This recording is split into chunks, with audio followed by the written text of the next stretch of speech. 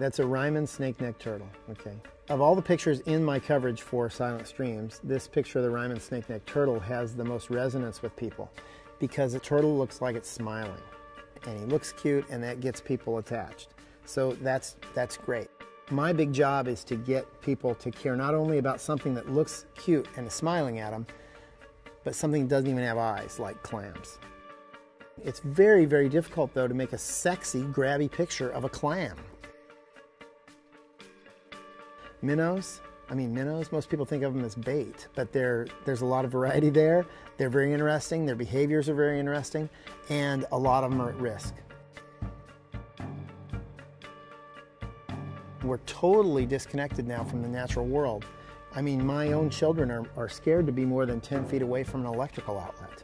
You know, they have to have glowing screens all the time. And I'm talking about kids that are related to me. I mean, I'm their dad, and I'm teaching them about how wonderful nature is, but I have a very hard time getting them off the couch and doing this. It's a dilemma. I don't know how to solve it either.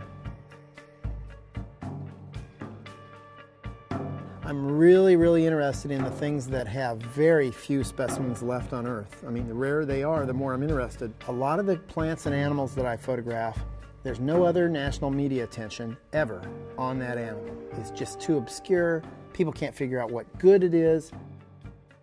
And so the picture that I have run in National Geographic, maybe 30 million people will see it, maybe more.